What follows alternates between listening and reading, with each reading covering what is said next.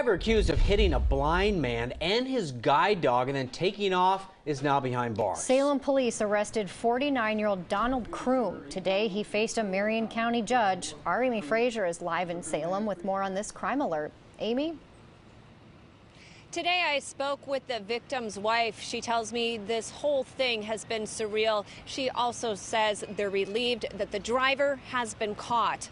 48-year-old Stephen Murphy is recovering at a Salem hospital. He was badly hurt in the hit and run, including a broken nose, broken ribs, a fractured pelvis, and his wife says his left knee is destroyed. Monday evening, Murphy had dinner at South Liberty Bar and Grill. He and his guide dog, Amelia, were crossing Rubitz Road when they were hit. Police say the driver, Donald Kroom, took off. According to investigators, he was borrowing a friend's car when it happened.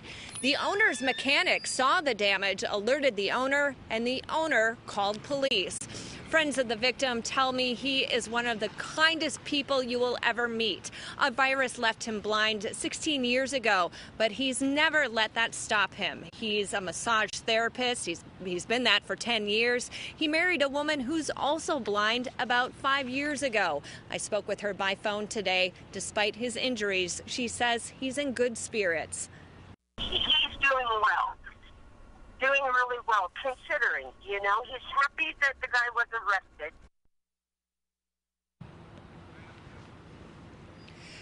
She says her husband's guide dog was also hurt. The dog is being cared for by Guide Dogs for the Blind. The owners of South Liberty Bar and Grill are planning a fundraiser to help support Murphy and his dog. You can find all the details at coin.com. As for the suspect, he had some warrants out for his arrest. Other charges against him include felony hit and run. Reporting live in Salem, Amy Frazier, KOIN 6 News.